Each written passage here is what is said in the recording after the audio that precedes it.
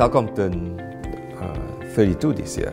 So it's a company with a lot of heritage, a lot of culture, and also a company that has a lot of potential to grow and continue to grow. We have been in the past 32 years advancing the societies. And we say the society in this case are the people at large, our customers at large, and of course internally with our own people as well as our ecosystem. We now put together a plan in terms of what kind of company Celcoms want to be, and we call it the Celcom Compass.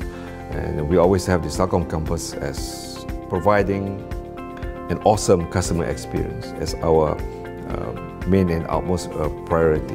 We call it our North Pole. At the same time, we are also a company with people at heart. Yeah? We want to turn this company, 30-year-old company, to have the behavior of a startup. At the same time, Celcom must continue to become a high-performance company, because that's the only way that we can bring value to our stakeholders, to our shareholders, as well as our ecosystem.